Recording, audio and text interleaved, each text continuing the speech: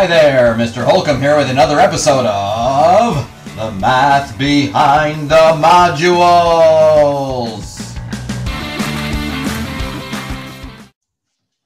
Okay, lesson 25, adding and subtracting rational expressions. So lesson 24 was multiplying and dividing, and now we're going to add and subtract these rational expressions. So exercise 1 through 4 says calculate the following sum. 3/10 plus 6/10. This one's pretty easy. Since the denominator is the same, all we have to do is combine the numerator with the same denominator. And 3 plus 6 is 9/10. But that's not always that simple because sometimes we don't have same denominators. Look down here. Okay, so the other way to approach this is to take 3/10 and say 3/10 is 3 times 1/10 plus 6/10 is 6 times 1/10. And then I can factor out the 3 and the 6 and get 3 plus 6 times 1/10. And that would give me 9 times 1/10, which then in turns turns into 9/10. So you're saying, well, why would I do all that work when all I had to do was this? Well, because the next problems aren't going to be that easy because the denominators aren't the same. So here we have 3 over 20, and we have 4 over 15. So in other words, we're going to factor something out. We want the same denominator. So 3/20 is 20 and 15. You ask yourself, what does 20 and 15 have in common? And that would be, we're looking for common denominators. So 15 won't go into 20. So if I come over to the side here, and I'm just going to do this one time and that's it, I'm going to say, well, 20 times 1 is 20, 20 times 2 is 40, 20 times 3 is 60, 20 times 4 is 80, and 20 times 5 is 100. So we're looking for the least common multiple. So then when I do 15, then it would be 15 times 1, 15 times 2, 15 times 3, and 15 times 4. And there is my least common multiple. So I know my denominator needs to be 60. So if my denominator is 60, then I ask myself, well, what do I have to multiply 20 by to get 60? And that is 3. So if I multiply 3/20 times 3/3, that's going to give me 3 times 3, which is 9, over 3 times 20, which is 60. So 3/20 equals 9/60. Okay. And then we're going to say minus, and I'm going to leave a space here for what I'm going to multiply by. And I put my 4 over 15 here, and I know I'm going to need a 60 down here. So I need to ask myself, what do I multiply by to get 60? Well, it was 4, 1, 2, 3, 4, 1, 2, 3, 1, 2, 3, 4. So this is going to be 4 over 4. 4 times 15 is 60. 4 times 4 is 16. So I'm going to take 9/60 minus 16/60. So then we just say 9 minus 16 is -7 over 60. And that is our answer. Okay. So now number 3 says 4/5. Well, a lot of times if you can't, 4 times 2 is 8, 4 times 3 is 12, 4 times 4 is 16, 4 times 5 is 20. Usually the least common multiple is just the multiple of the two numbers that they're given. So 4 times 5 is 20. And that's what we need in this case. So I'm going to write 20 here plus 20 over here. So I say to myself, what times 4 is 20? Well, it's 5. Well, what's 5 times pi? 5 pi. So as you can see, I'm doing this now in my head, and you need to advance yourself to this level because eventually things are just going to get more complex as you advance in math. And then you start taking timed tests such as AP exams, ACT, SATs, and that thing. And you need to be able to do these more quickly. So 5 times 4 is 20. 4 times square root of 2 is 4 square root of 2. So there, all this work here, I basically did in my head, and here it is here. So now I can add these, and I know my denominator is going to be 20, and I can't combine these two terms. So it's 5 pi plus 4 root 2 over 20. All right, number 4, denominator of m, 2m, and m. Well, obviously 2m is my least common multiple, and I only have one m here, so I need another one. So this has to become 2m plus the 2m in the middle that we already had, minus, and this has to be 2m. So I'll put that down there. So there's our denominators. And to get from m to 2m, I had to multiply by 2. So I have to multiply the a by 2, which would give us 2a. The middle term did not change, so it's just b divided by 2m. And then I had to multiply m by 2 to get this 2m, so I multiply c by 2, and I get 2c. So then when I combine these are all unlike terms, I'm going to get 2a plus b minus 2c, all divided by 2m. Okay, and since b does not have a 2, I can't factor the 2 out of any of these. This is the answer. We are done. Okay, page 2 brings us to example 1, and it says to perform the indicated operations below and simplify. So we have a 4, we have a 5. Obviously, this common multiple of the denominator, least common multiple, is 20. So I'm going to write 20 in the denominators like so. Okay, so I know I multiplied this by 5, so I'm going to just do it up here. So I'm multiplying this by 5 over 5, which is 1. And I'm multiplying this one over here by 4 over 4. So that 5 times 4 is 20, and 5 times 4 is 20. So then I have to multiply this. So I'm going to do it and distribute as I go. So it's going to be 5a plus 5b. And then if I distribute this, 4 times 2a is 8a, minus 4 times b, which is 4b. And then I combine like terms. This is addition. So 5a plus 8a is 13a. 5b plus a negative 4b is b, all over 20. Okay, and that's it.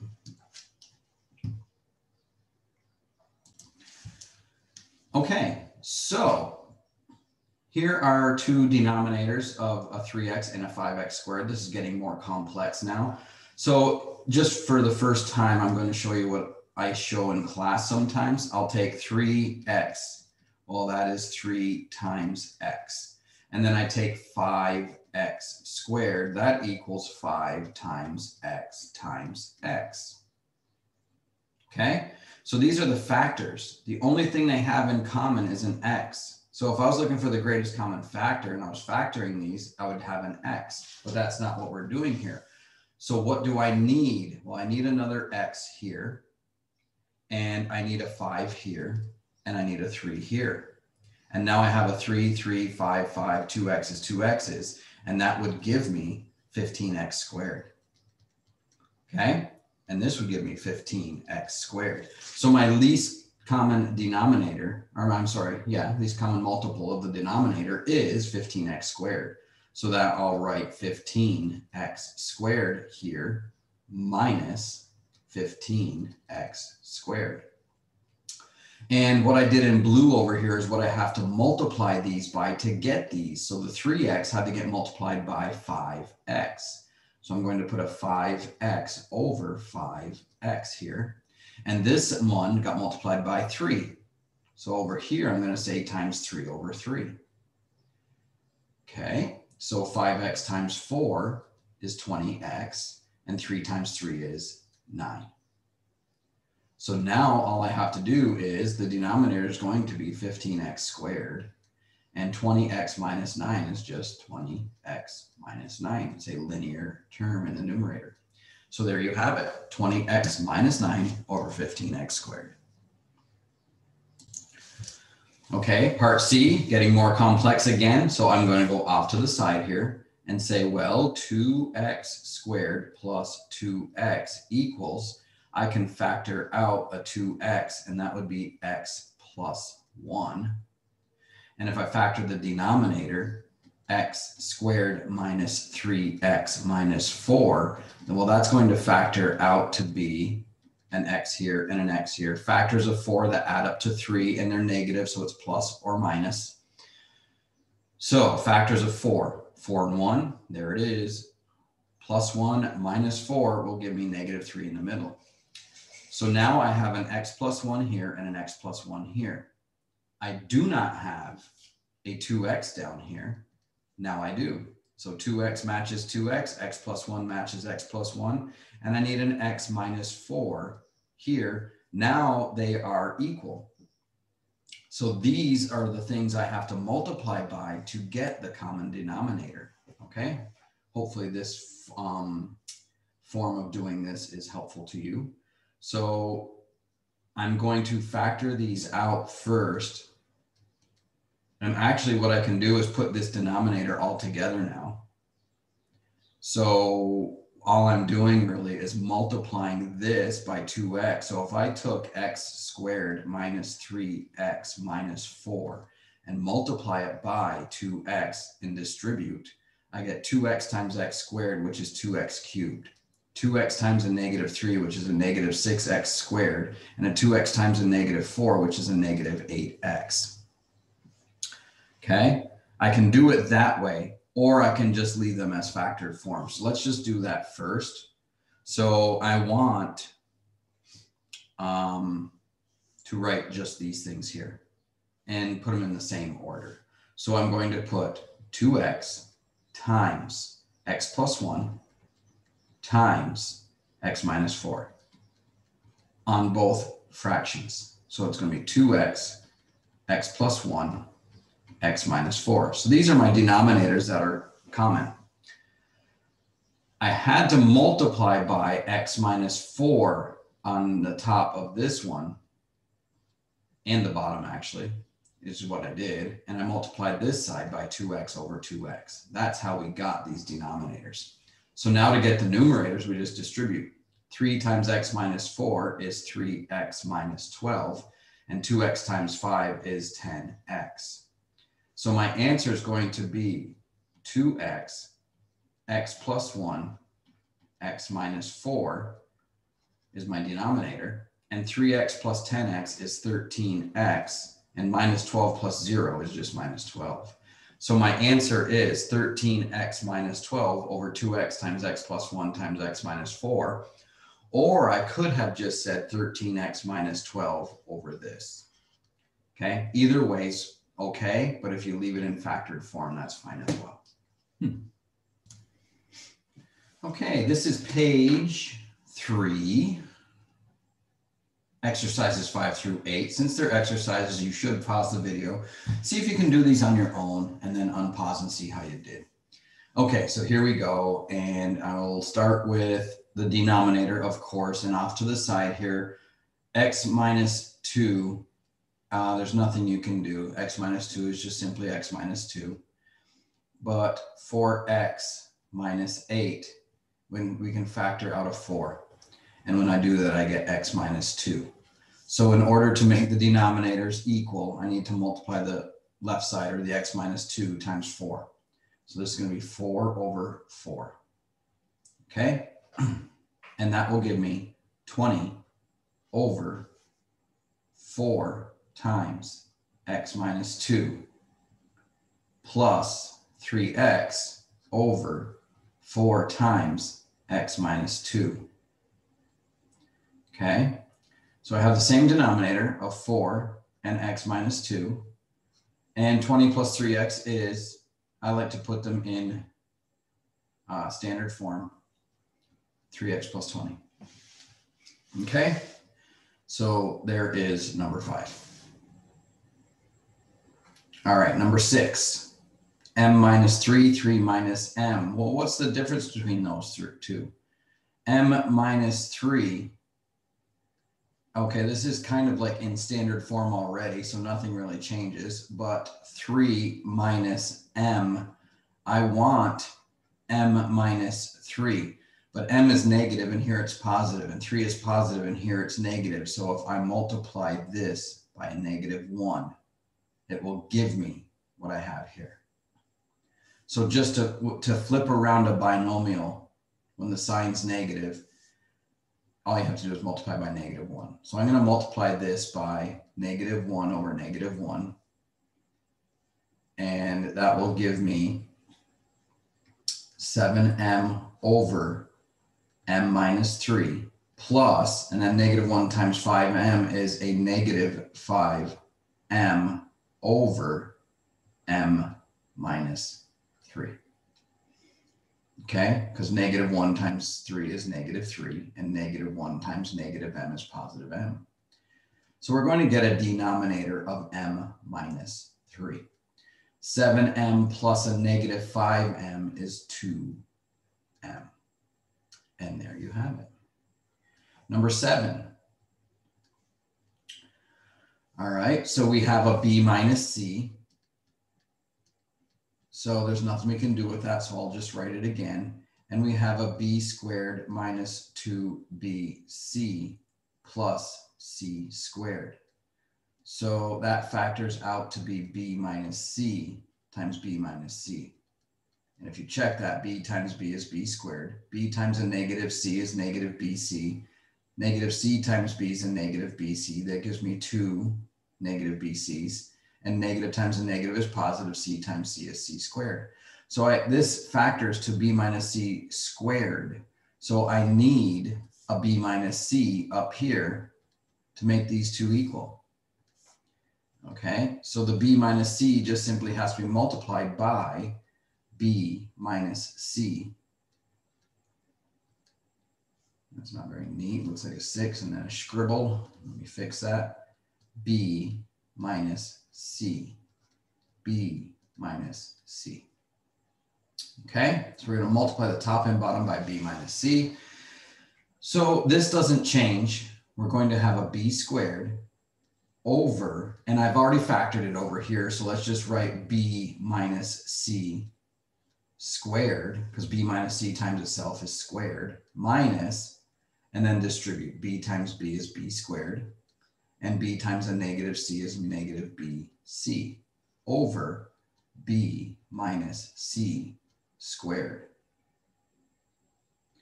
When I subtract these, I'm going to get a b minus c squared in the denominator. And b squared minus b squared is nothing. It's 0. It cancels. And then 0 minus a -bc is positive bc. So watch your sign. So it's bc over b minus c squared. Okay, number 8. I have an x squared minus 1. That's a difference of squares. So off to the side here, x squared minus 1 equals x plus 1 times x minus 1. And then x squared plus x minus 2 factors out to be x times x for the first term. And I want factors of -2 that add up to +1. So they're positive and negative. Okay, and I want the bigger one to be positive to get a positive in the middle. So 2 times 1 is 2. So 2 times -1 is -2. 2 minus 1 is 1, and there it is. So I have an x minus 1 in common. This does not have an x plus 1, and this one does not have an x plus 2. So now they all have the 3 things that in common. So that's what I need to multiply these by. So I don't have a whole lot of room here, so I'll just rewrite everything. So the x squared minus 1 side, this one has to be multiplied by x plus 2. So I'm going to write x over x squared minus 1. And how about I actually factor that out while I'm doing this? And x squared minus 1 is x plus 1, x minus 1. Okay, and I need to multiply that by my x plus 2 over x plus 2. That will take care of my left side. The right side needs an x plus 1. So I'm going to write 2x over my factored form over here, x plus 2 times x minus 1. And I'm lacking the x plus 1. So I'm going to multiply by x plus 1 over x plus 1. Okay, so now I have x plus 2, x plus 1, x minus 1, x plus 2, x plus 1, x minus 1. That will give me x plus 2, x plus 1, x minus 1 in the denominator. And this is going to multiply out and give me x squared plus 2x. And then minus 2x times x is 2x squared. And then 2x times 1 is, so be careful here. It's a negative 2x times x, which is negative 2x squared. Think of it as a negative 2x times a positive 1. That's going to be minus 2x. Okay, x squared, now I just finish, and my denominator will not change. X plus 2. X plus 1, and the order of these doesn't really matter. It kind of bothers me that the x minus 1's not first, then the x plus 1, then the x plus 2. I like going up from left to right, but I'll be okay. So now we're going to simplify this. X squared minus 2x squared is a negative x squared. 2x minus 2x goes away, and there's our answer.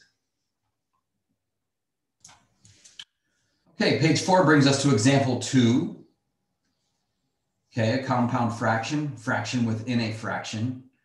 Okay, so actually there's two fractions within one fraction. So this looks really complex at first. Okay, so I'm going to separate these and color code them. So the first thing I'm going to do is rewrite this as a division problem without this fraction bar here. So it's going to be b squared plus b minus 1 divided by 2b minus 1, all minus 1. Okay, that's all one piece. That's the numerator, divided by, so I'm going to break the fraction up and write it this way. And that's going to give me 4 minus 8 over b plus 1. Okay.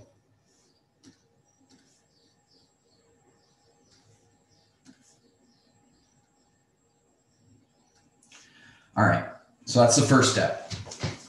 The next thing I'm going to do is write this out with common denominators. So this is going to be, I need a 2b minus 1 minus something over 2b minus 1. So let me show that. We have something minus something. We have fractions. Now, when we're subtracting or adding fractions, the denominators have to be the same. So this is 2b minus 1. Therefore, this has to be 2b minus 1. So the numerator has to be also 2b minus 1 over here, because anything divided by itself is 1. So then this b squared plus b minus 1 comes down. Okay, so that's the next step. And we do the same over on the right. So we have this fraction bar here replaced by the division symbol. So then we take the 4 and think of it as 4 over 1. And we're going to multiply it by some fraction to get b plus 1 in the denominator. Okay, so this is a minus sign here. Okay, so I need a b plus 1 in the denominator, so this has to be b plus 1. And so if we're going to multiply by 1, something divided by itself is 1. So this is what we're going to have to do to get this side. Okay. All right. So when I distribute, let me use green. I'm going to distribute these. Okay. I'm just trying to be really careful, show all my work. So I'm just going to simplify this side. B squared minus no b term is going to give me a b squared. B minus 2b is a minus b. -1 minus a -1 is +1. -1 plus 1 is 0. That cancels. This constant cancels, and we're left with b squared minus b over 2b minus 1. So our numerator just simplified even further, and that's getting much easier to deal with. And now I'm going to distribute here and get 4 times b, which is 4b, and 4 times 1, which is 4, divided by b plus 1. Okay, and that's going to be minus 8 over b plus 1. Okay, close that all up. And so that's that divided by that. So now I'm going to factor this b squared minus b, and that's going to give me b times b minus 1 over 2b minus 1. So I have simplified the numerator, the original numerator, as far as I possibly can right now. And now that's going to be divided by, and now I'm going to simplify this. I'm going to get b plus 1 in the denominator. And 4b minus no b term is 4b. 4 minus 8 is -4. Okay, now I'm going to switch this division symbol here to multiplication.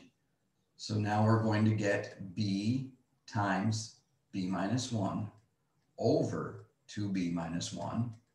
And I'm going to change this to times, and I'm going to take the reciprocal of this, but I'm also going to factor out a 4 and take a 4 away from 4b, it leaves b, and minus 4 divided by 4 is 1. So as you can see, I have a b minus 1 and a b minus 1 here. Anything divided by itself is 1. So that will leave me with b times b plus 1. And I don't want to multiply that. We're trying to simplify. So my final answer is going to be b minus 1 is 1. B times b plus 1 would give me just that, b times b plus 1, divided by 4 times 2b minus 1. Okay, and that is equivalent to this in simplest form. Okay, page 5 brings us to the end of lesson 25. Review the lesson summary and go to your problem set.